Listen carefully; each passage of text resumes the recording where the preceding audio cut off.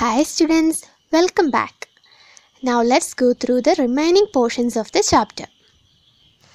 Trace the river Indus and its tributaries. Tributaries are smaller rivers that flow into a larger river. About 4,700 years ago, some of the earliest cities flourished on the banks of these rivers.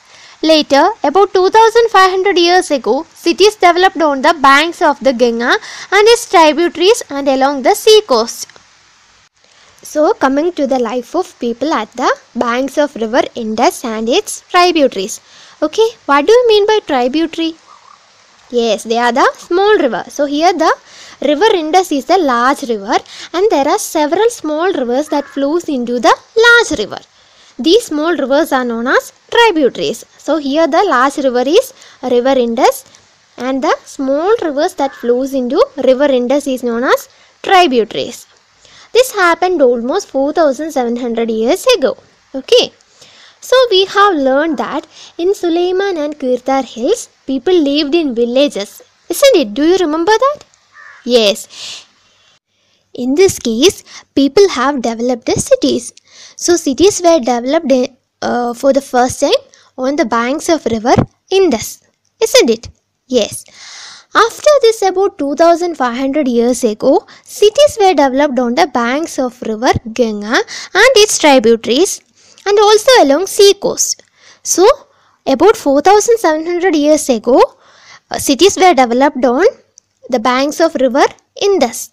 Later, about 2,500 years ago, these cities were developed on the banks of river Ganga and its tributaries and also along the sea coast.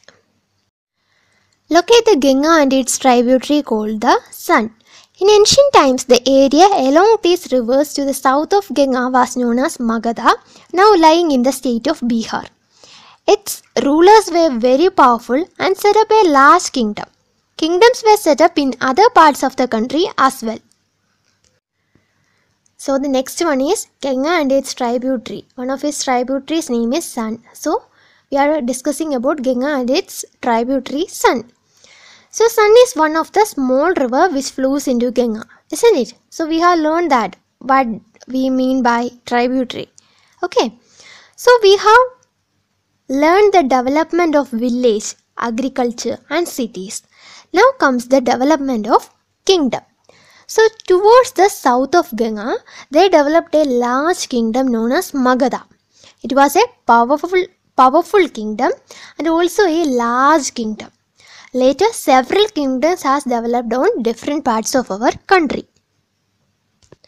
So far we have discussed the 5 places where people have lived in ancient times, isn't it?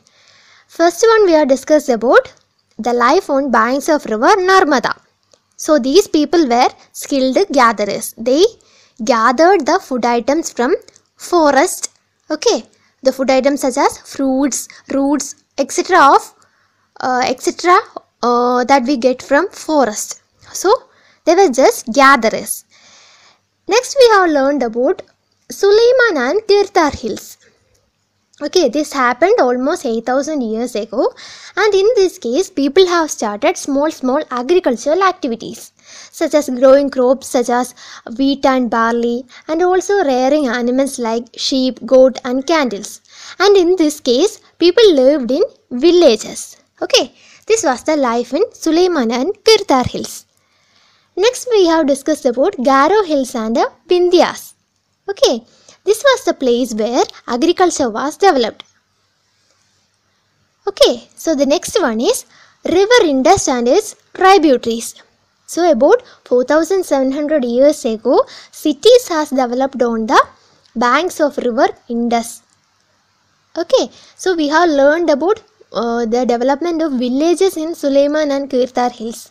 Now it comes to the development of cities. It happened 4,700 years ago on the banks of river Indus.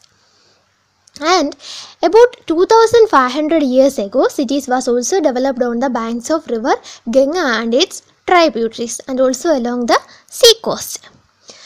Now coming to the next one, that is Ganga and its tributary Sun. This is the place where kingdom has been developed. So one such kingdom was Magadha. It was one of a powerful and a large kingdom. So this is the place where kingdom has been developed. And similarly, so many kingdoms has been developed throughout our country. Okay, so this is all about the life of people in various places. Okay, so there are 5 places we have discussed about. So each places have its own particular information. So we have to remember all these. I know that studying history is somewhat difficult, isn't it? Yes, I know that some of you people also don't like this subject history. But what we can do? We have to study it, isn't it? Yes. So, I will give you one tip. Okay, to study history, just consider that what we are learning from this history textbook as a story. We all like to hear story from our grandparents, isn't it? So, just consider that what all things we are learning. For example, today we have learned about life of people in various places. About 5 places we have learned, isn't it? So just think these 5 places and what all incidents takes place in this place as a story. Okay, or for students who like movies, okay, just consider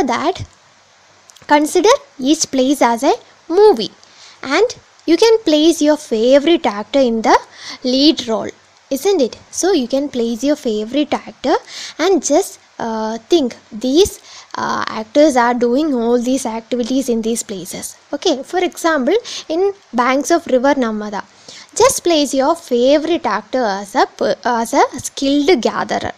Okay, skilled gatherer, and just think what all things he will do.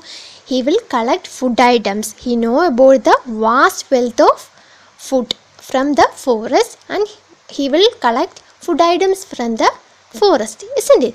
So like that we can remember this history as a movie also. So there are 2 ways for the students who like stories. They can just consider what we are learning in our history textbook as a story. Okay, we can do that. Or for the students who love movies, they can just consider the incidents that we are discussing in history book as a movie. Okay, so it will be easy for us. So while considering our history as a story or a movie, we have to do one more thing. We have to remember the important dates. Okay, important dates or name of some places. We have to just remember that. And also make sure that all the points are included in our story or movie. Okay.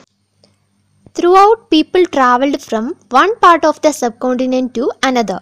The hills and high mountains, including the Himalayas, deserts, rivers and seas, made journeys dangerous at times, but never impossible. So men and women moved in search of livelihood, as also to escape from the natural disasters like floods or droughts. Sometimes men marched in armies conquering other lands. Besides, merchants travelled with caravans or ships, carrying valuable goods from place to place. And religious teachers walked from village to village, town to town, stopping to offer instruction and advice on the way. Finally, some people perhaps travelled driven by a spirit of adventure, wanting to discover new and exciting places. All these led to the sharing of ideas between people. So far we have discussed about several developments of the country. Now let's discuss on travelling. So people started travelling from one part of the subcontinent to other. Travelling through hills, mountains like Himalayas, deserts, rivers and seas. Such a dangerous journey, isn't it? It was so difficult to travel, but was never been impossible. So people have started to search for livelihood, to escape from the natural disasters like flood or droughts. Men marched in armies to conquer other lands. Merchants travelled with caravans or ships carrying valuable goods. Religious teachers walked from village to village, town to town. Some traveled by the spirit of adventure to discover new and exciting place. So, in this para, we are discussing about the traveling, isn't it? So, we have discussed different groups of people who have traveled for different needs. First, we have discussed about the people who have started to search for livelihood to escape from the natural disasters like flood and droughts. Second one, yes, about the men who marched in armies to conquer other lands.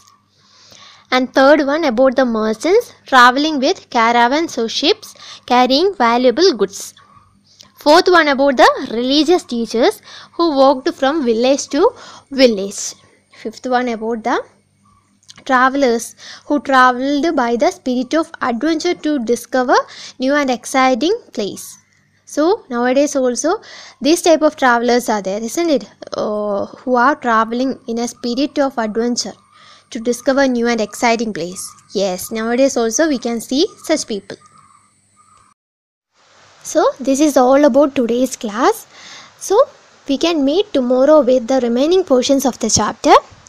So see you later. Thank you.